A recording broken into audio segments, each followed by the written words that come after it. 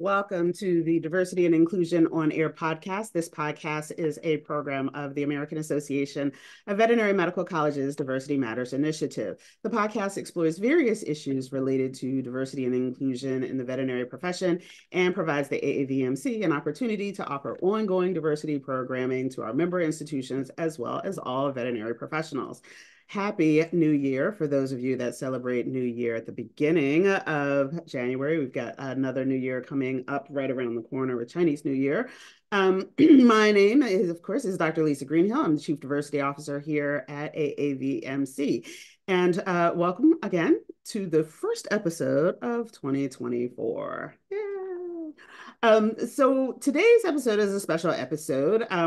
We have never featured the AAVMC's whole kind of DEI data, and now well-being team all together on an episode. So today, you will get to meet all of these team members. And we're going to have a few questions. We're going to answer some questions that came in over the last 2 months or so when we were asking folks to, hear. We wanted to hear what they wanted to hear from us. So with that, I am very, very happy to introduce the AAVMC's Data Diversity and Wellbeing team, starting with Kendall Young, and then Sraavya Polisetti, who some of you may know from working or seeing her in the background on the side of the podcast from time to time. And of course, our wonderful newest member, Elisabeth Cavallaro. So as is our practice on the show, Kendall, why don't you kick us off by telling us a little bit about yourself? Sure, thank you. So I'm Kendall Young. I'm the Associate Director for Institutional Research and Diversity. I have my bachelor's degree in international studies and my master of public administration, which focuses on nonprofit management. I've worked with the association or within the association space for 12 years. Nearly 7 of those in March, it'll be 7 years. I've been working with Dr. Greenhill here at AAVMC.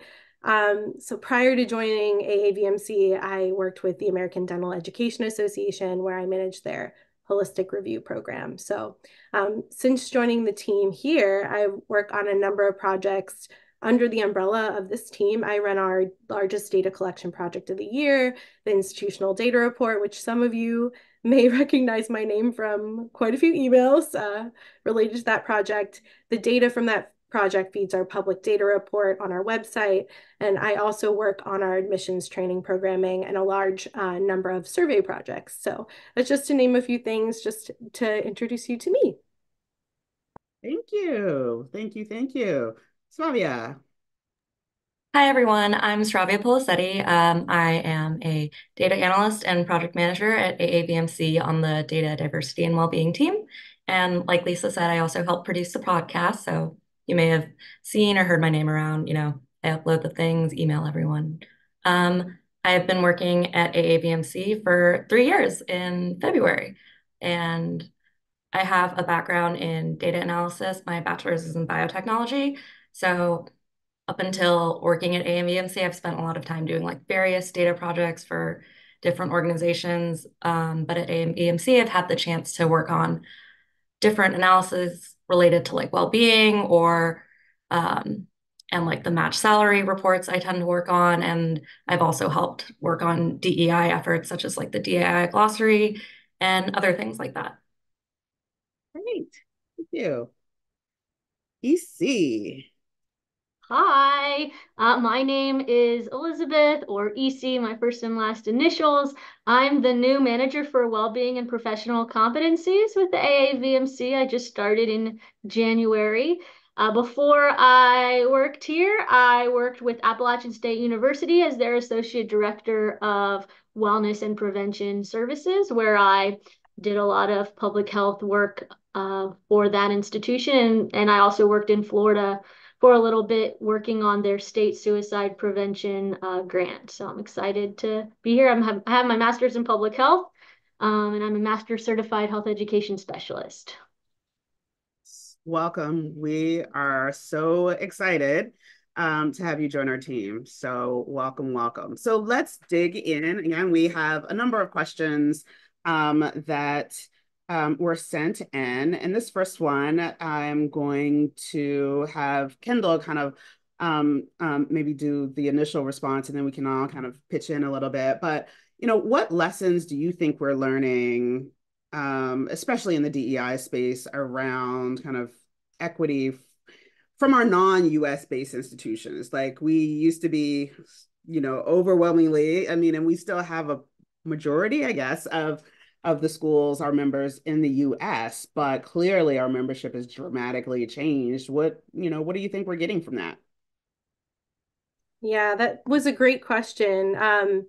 When I saw it, I gave it a lot of thought, and I wanted to start by kind of talking more about the organization, about AAVMC, because it was exciting for me to work with an organization where so many of our members are based internationally.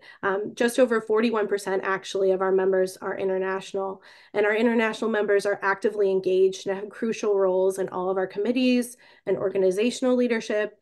We have committees within our organization that are set up specifically for international school input and engagement, and we're constantly learning from our international membership in so many ways.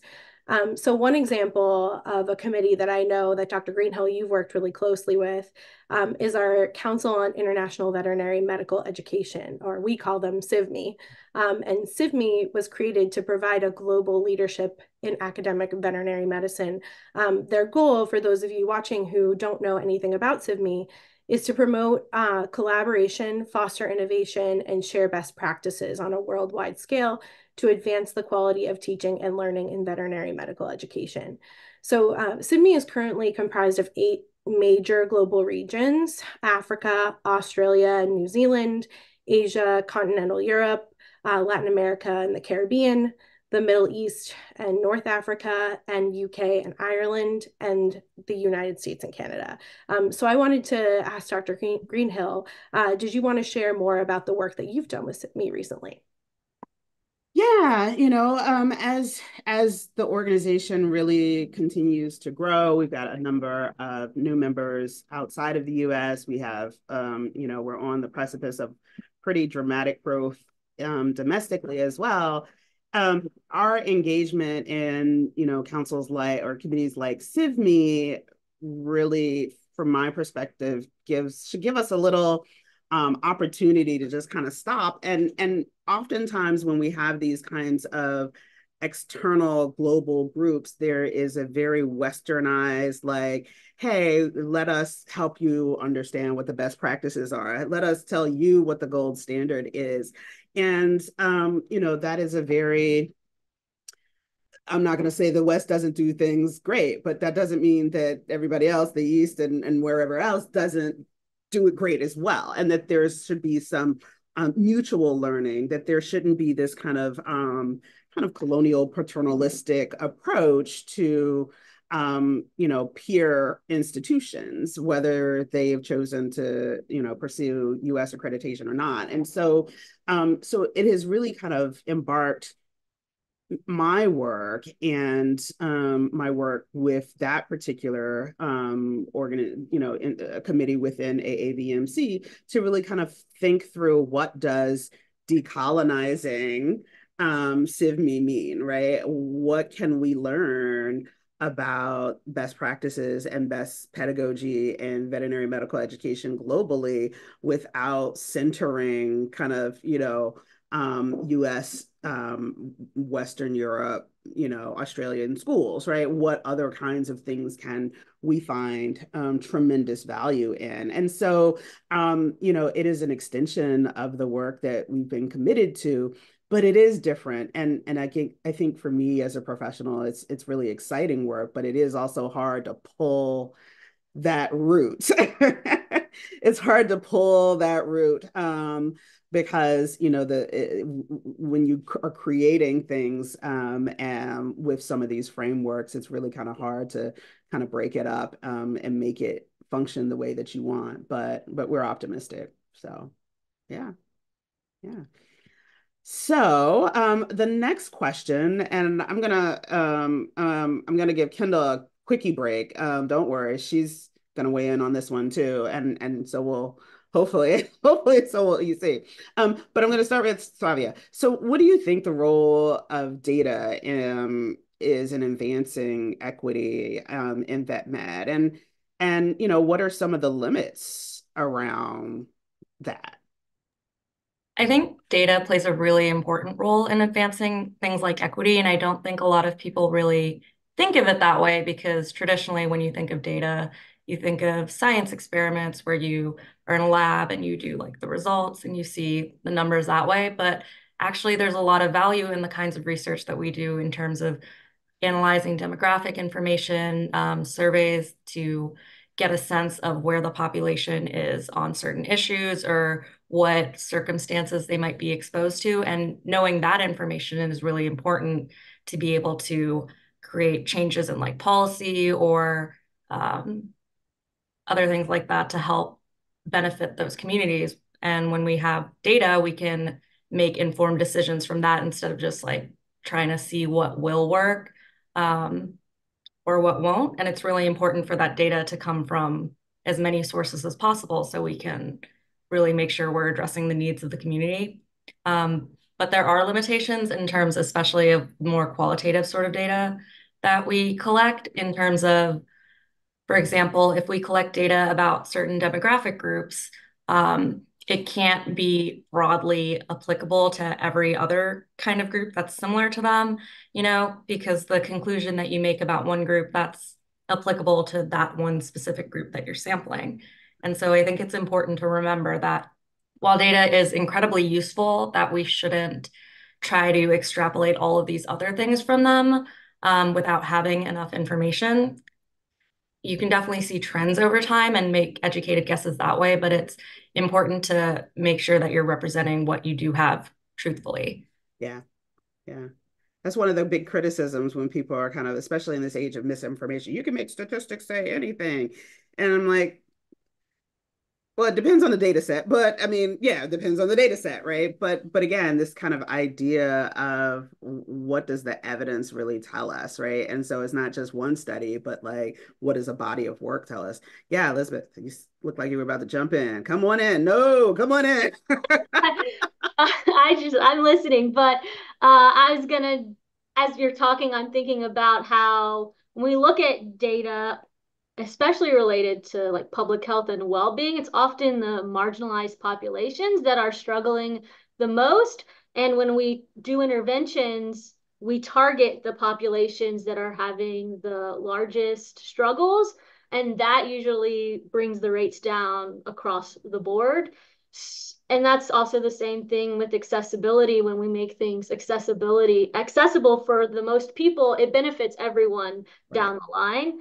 So it is really important to look at your data and see which populations are struggling the most and create those interventions or programs specifically for that population, because you will see it help everybody. Yeah. Yeah. Go ahead. Oh, yeah.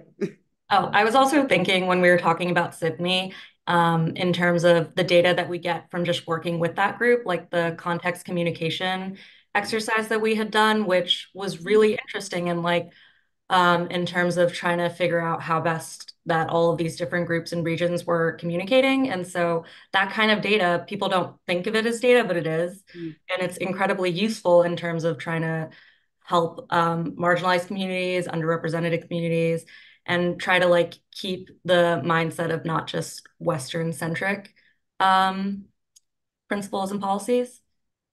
Yeah, so the high-low context communication training is something I offered last year through AAVMC Learn.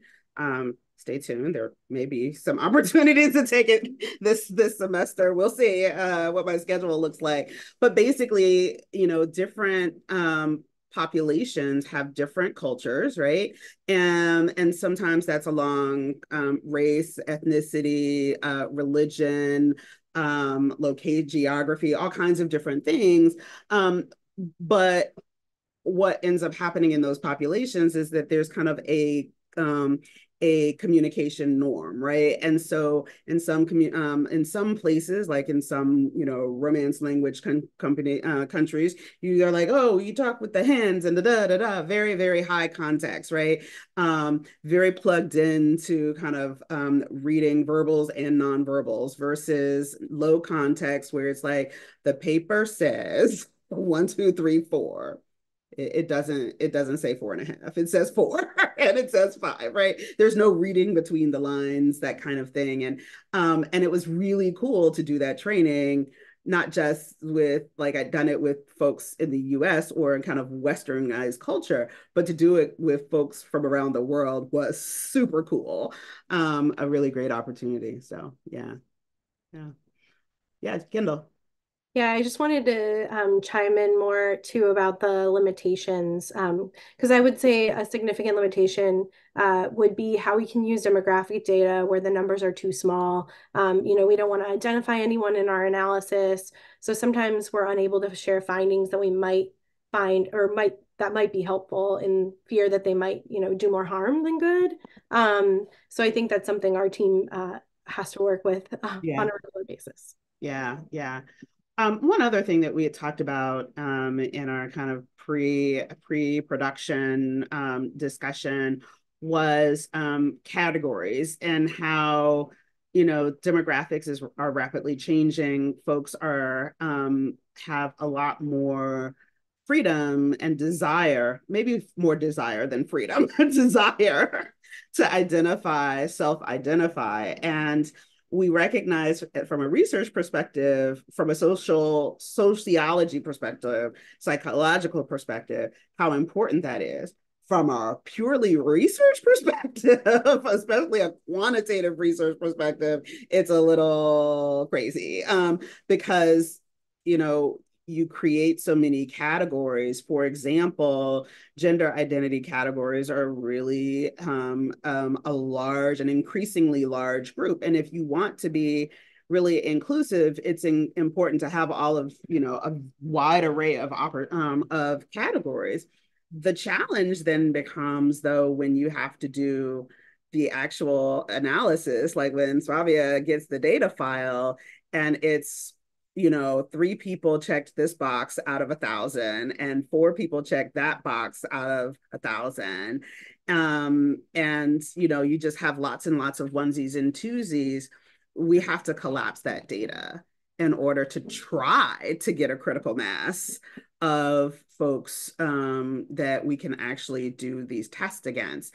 And what we end up finding is that group ends up being way more diverse from their own perspective, but all of that gets lost in the shuffle because we have to keep combining groups, right? And so, like, when I do some of my analysis, I actually might have, okay, here's sexual minorities, but then here's also sexual and gender minorities. And I had to consolidate and, make sure there's no double counting, just so I have a critical enough number of individuals that I can meet that base threshold to run the data. And so, I'm like, okay, okay, well, this will be my queer group because that's an umbrella term. I'm going to go with that.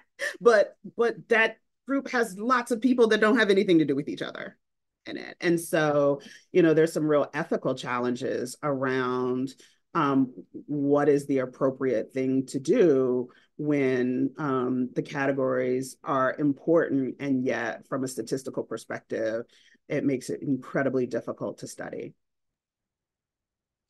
I definitely think that's also like communicating that problem is also a huge limitation in terms of working with data. Like we as researchers understand that problem and know what we have to do to try to work around it. But I don't think if people aren't used to working with that kind of data and analyzing it that way, it might not register.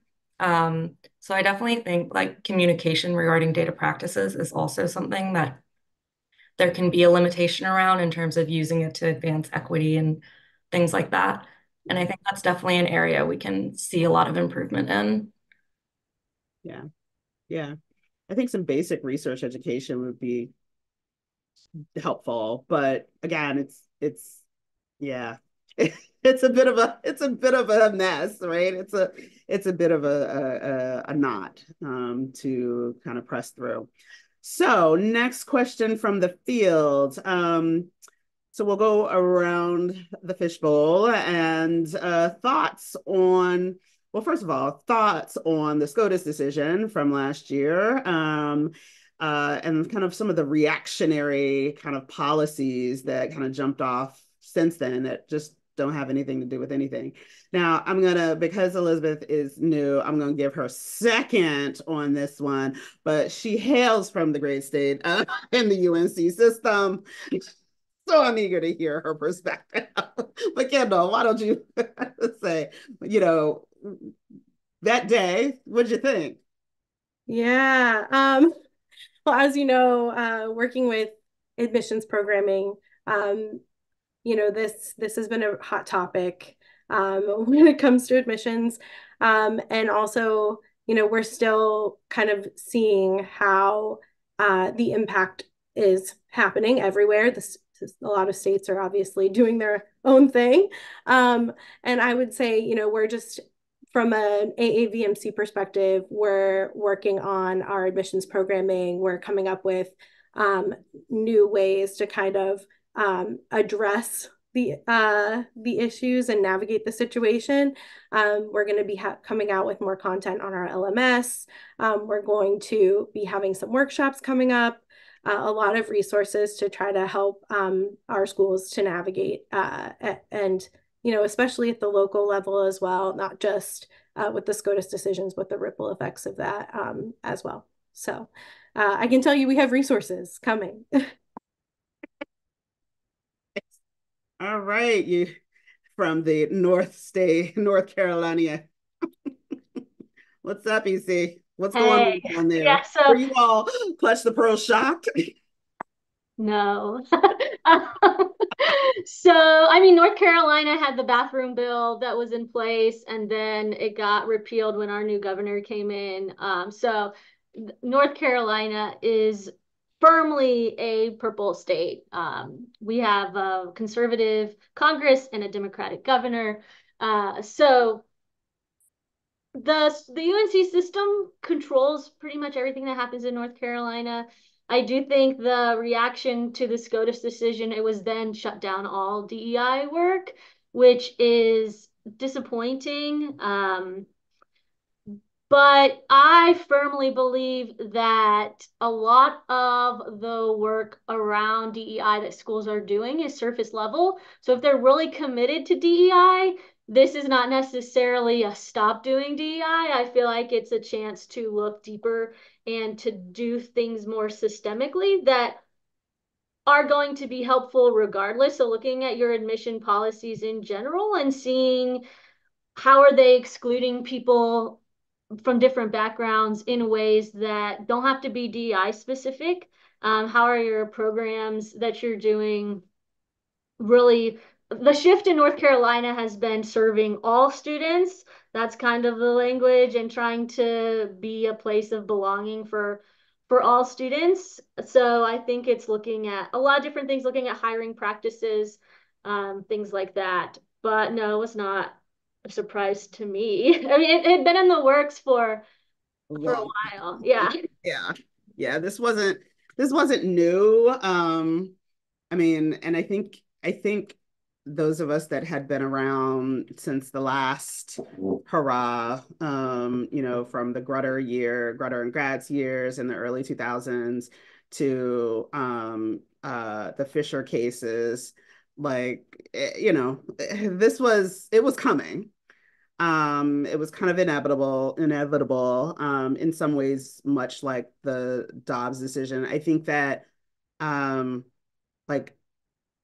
just Lisa-ism, I was shocked that people were shocked I guess that's the year before last with the Dobbs decision. I was like, this is not surprising, even with the leaked thing, not surprising. We could have written this, but I think that folks were a little bit more prepared this time.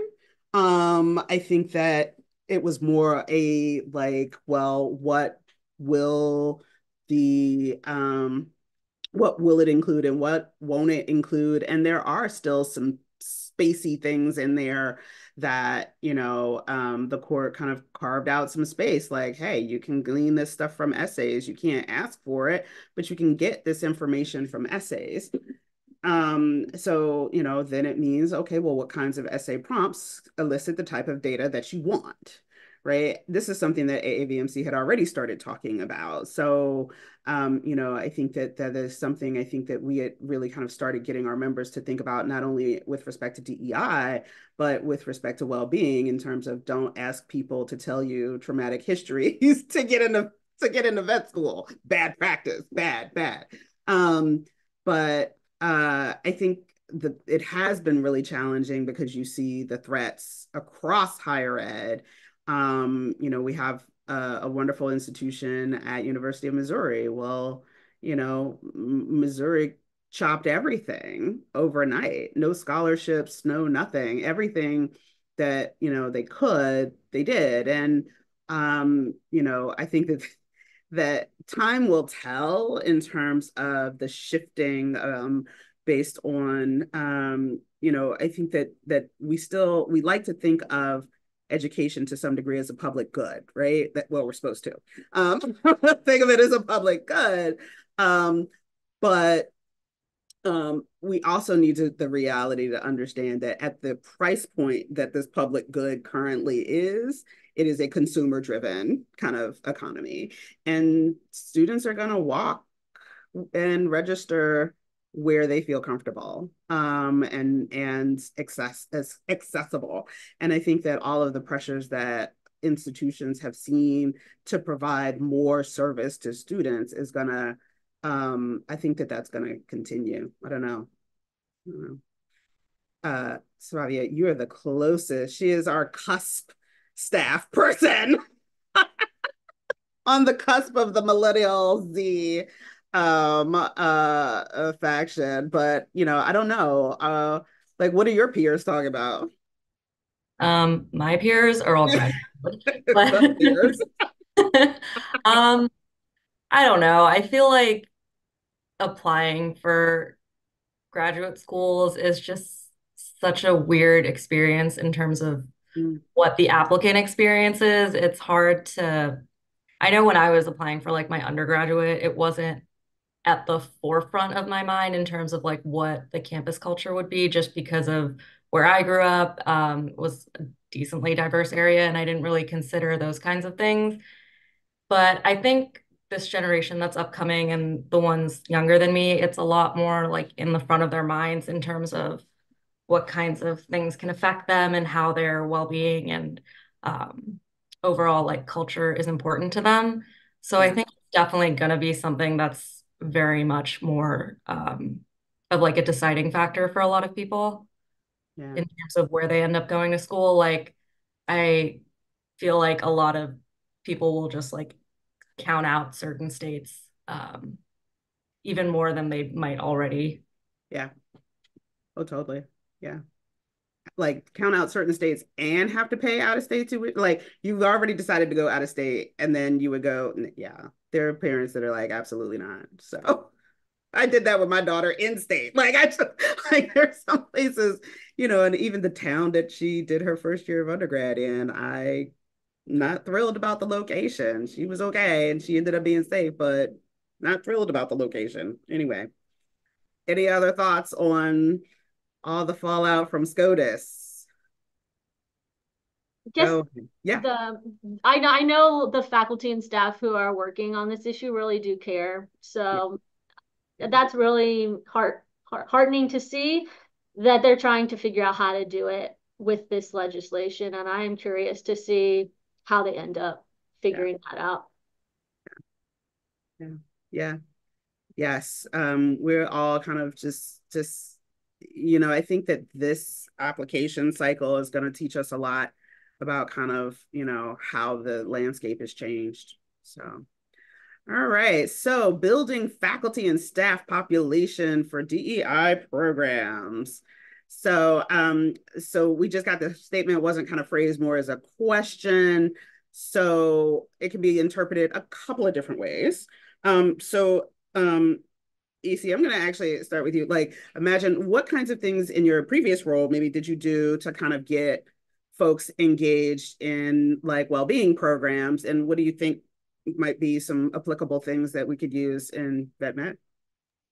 Yeah, I'll start with saying that the people who are most likely to probably come to your well-being or DEI programs probably need it the least. They're already plugged in and interested, and they've most likely done a lot of learning on their own. I would see the same people at every program, and I was like, I'm so glad you're here. And this is the same thing I talked about last year. Like, this is not new.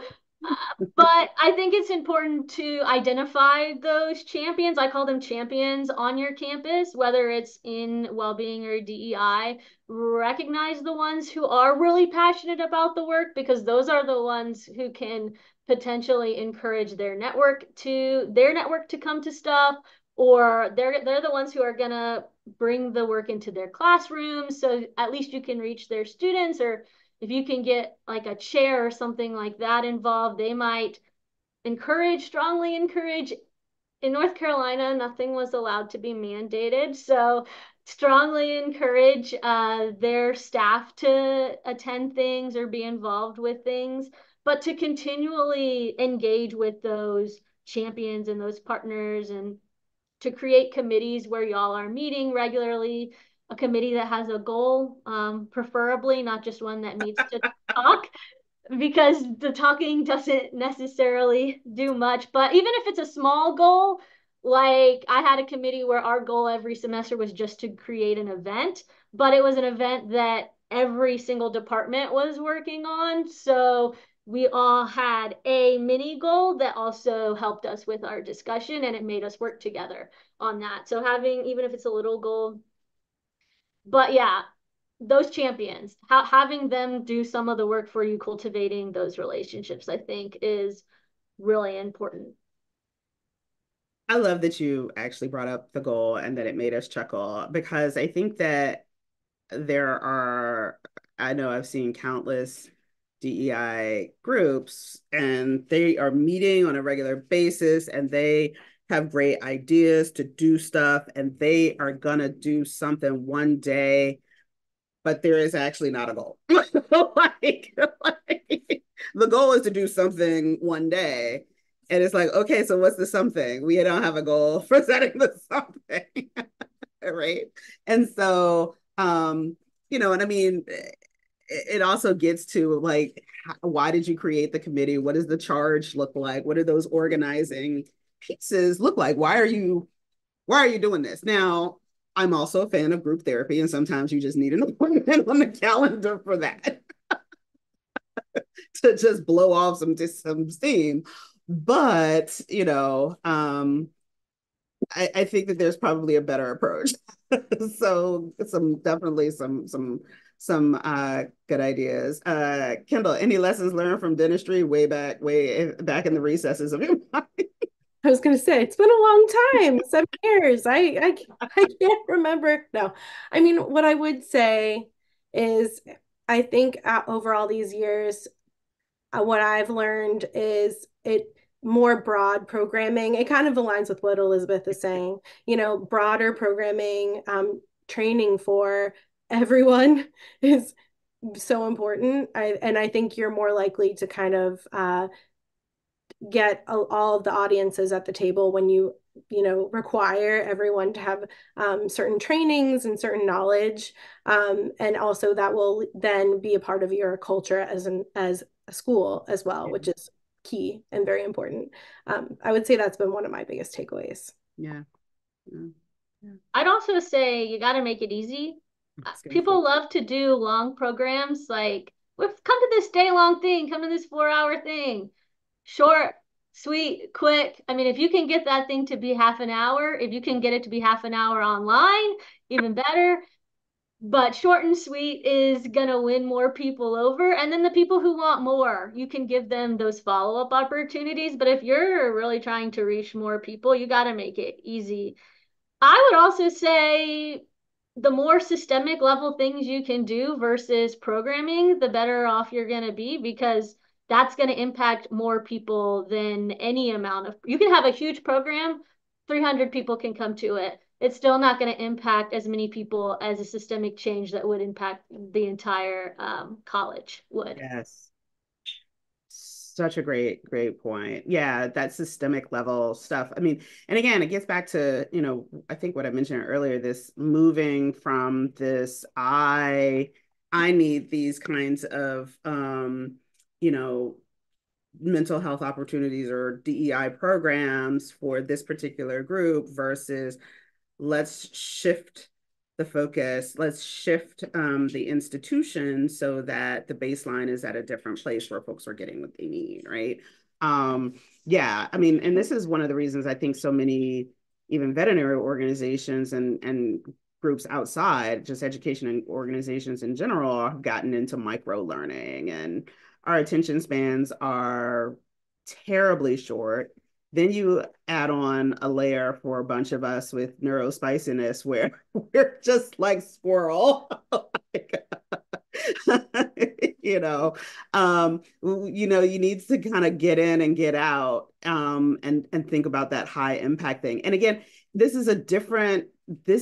to me is, it's not necessarily decolonizing education, but it is a pretty crazy rapid innovation where we have, especially in, again, Western societies, sage on the stage, Plato, Socrates kind of lecture didactic, we're becoming more experiential, but this kind of recognition that you can learn more complex things in shorter periods of time with short duration, high impact, and then do that over and over again in different ways can be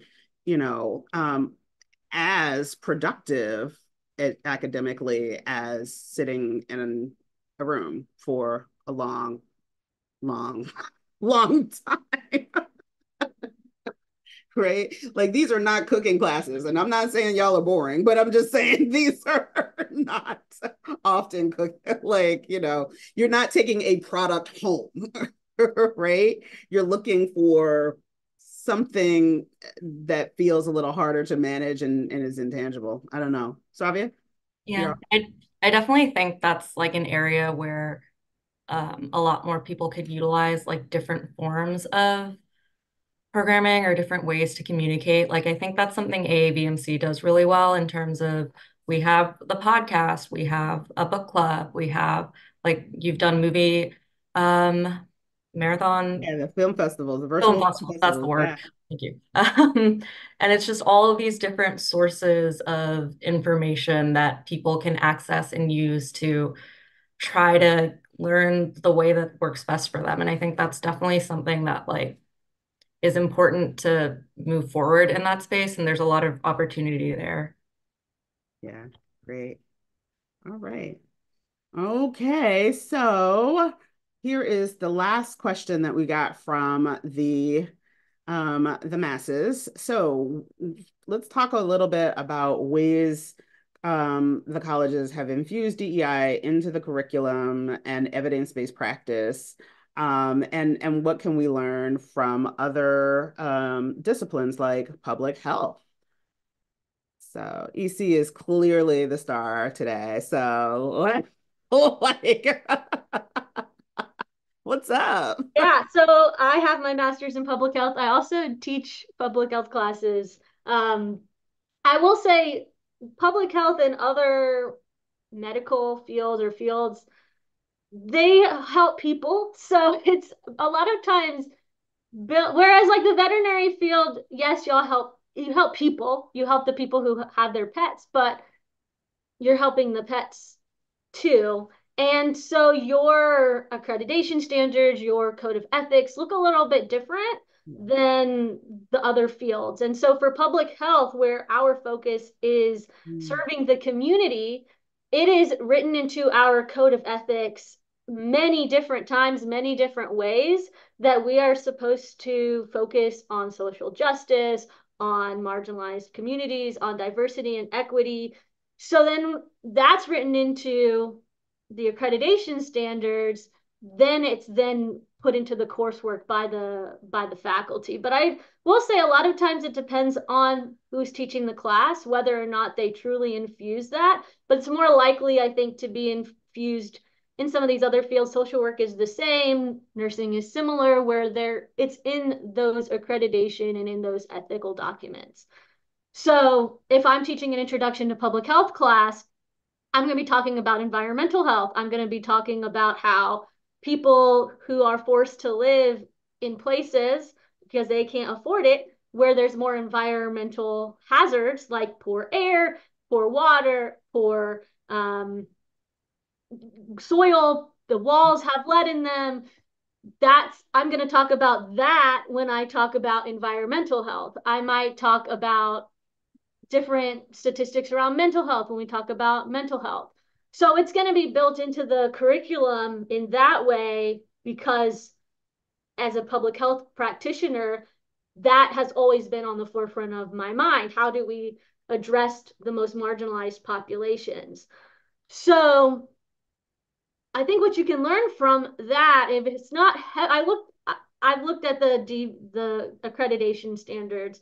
It's not as heavily in the veterinary ones as it is in these other fields, but I think you can still consider, how can I infuse DEI into the curriculum when I'm teaching about other things? Because you don't need a DEI course to talk about DEI. You don't need like a course that's specifically about social justice or equity in the veterinary field. It shouldn't actually be in just one course. You should really be, as much as possible, putting it in as many different courses as you can, just a little bit. Like, you're talking about this topic, this is how that might relate. So yeah, those are my first initial thoughts. Yeah, I mean, and it pairs well with some of the things that I've seen over the years. I remember the very first time that I saw a DEI presentation, and it featured veterinarians from around the world, and it was actually at SAVMA some years ago. And it was about kind of this intersectional issues in vet med. And so, you know, there was someone there talking about pain management and how there was a history of like pain management at some point in vet med that, you know, and, you know, he talked about this parallel in recognizing that, you know, African Americans have a long documented history of not receiving adequate pain medication and analgesia in human medicine because that, you know, they didn't think we needed it, or, you know, it didn't hurt as much. The skin is thicker, it's tougher, it's not skin, it's a hide, all these kinds of things that aligned us with, hey, well, we don't give animals those things, right? You know, and so, and it wasn't like this gigantic deal, but it was, right? Because it just puts that little piece of information, contextual information there. When we have a lot of these international trips where we're taking veterinary students, and some of the ethics around, like, these are not licensed professionals and they are providing a great service, but are they providing an ethical service to this population of underserved, marginalized individuals, right? Is it a spay neuter clinic in a very, you know, conservative environment that does not believe in any type of kind of, you know, reproductive kind of issues? Like, they wouldn't want women, they wouldn't want folks identifying as women or men to kind of have parts removed for the lack of procreation, right? To prevent procreation. And so, like, how do you navigate that? How do you navigate that in shelter medicine? You know, and so, and these are all things that bring us, and none of us are actual veterinarians, but bring the profession, you know, serving the community. And how do you navigate that, right? And so, and as much as I know for me, I've been around for a long time, I think about these things, but like that's my training. And that's what y'all asked me to do, to sit around and think about this stuff. But that has to be taught, right? It has to be taught. I never thought about some of this stuff before I started working in vet med. Like, so yeah. So speaking of never having thought about some of these things that you've thought of now that you've been hanging around vet med, we're going to give EC a break because she's only been with us for less than a month. Kendall, weirdest thing. And this is not on, look, this was not in pre-production. Weirdest thing that I've learned, is that the question? Yes. Oh my gosh. Well, I've learned so much of it not weird, but quite a few weird things. I would say probably, I don't know what the weirdest one has been. Do you, Sraavya? I'm trying to think on the spot. I think if I had to think of one on the spot, it would just be like I didn't realize how many vet students would adopt animals while they're in vet school. Like I've heard that come up a few times, in terms of like the population tends to have like a lot more, especially like animals with more comprehensive needs. And I was like, oh, I never considered that, because all the people that I know that are in like human healthcare, you can't do that. They're not picking people up at the bus station. No. So I was like, oh, it makes sense, but I like never considered that's a thing that they would like be experiencing, and that would affect how they're functioning and like navigating the space and all that. I think that was probably. Yeah. Yeah. By the way, vet students, it can increase your debt by around about 10K at the end of your degree. 10K. We love the animals, but don't adopt anymore. While you're yeah, I would just add that I love animals. I'm an animal lover. And so for me to hear so many interesting facts about animals, especially from our veterinary colleagues, our veterinarian colleagues, I've learned all kinds of things about such unique, interesting animals. So I have to say that is my favorite part. I have so many favorite parts of working with all of you, but I love the facts that we learn, especially between our veterinarian colleagues on staff. Yeah. Like I said, Elisabeth hasn't also had dinner yet with a bunch of veterinarians. You just wait till, a few of those rural animal vets start talking about their long days on the farm. Good times. All right. Well, this has been a great conversation. I love this team. We are really excited about some of the things that we are expecting to do in the next year. We've got a lot of podcast episodes kind of in the works, but we will, right now, our next episode will be in about 4 weeks, and it will feature Dr. Lisa Meeks and Dr. Leslie Sprunger, and we'll be talking about technical competencies and the new document that AAVMC released last fall. So with that, again, I want to thank you for joining us and going into our 8th year, and thank the Data Diversity and Wellbeing team for joining me on this Wellbeing episode. Thanks, everybody. Awesome. So with that, please sure to like and subscribe to the podcast on your favorite podcast app, and feel free to send us messages at diversitymatters@aavmc.org. Thanks. See you next time.